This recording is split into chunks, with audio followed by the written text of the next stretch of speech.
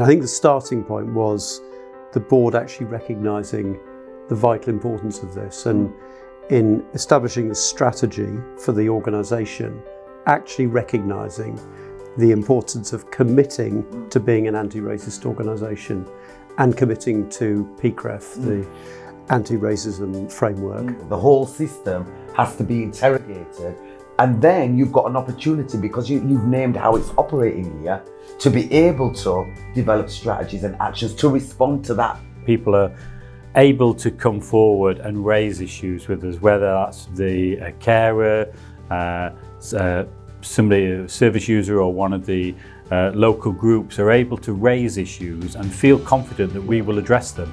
See, there's the beauty of the framework, right? Because you've got your organisational competencies, and within that, one of them is about partnerships, and partnerships and co-production, co-learning.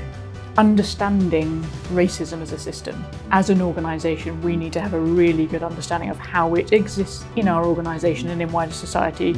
We want to make sure that we are a leading organisation in promoting equality, and that we are eliminating some of the racist practices that we've seen.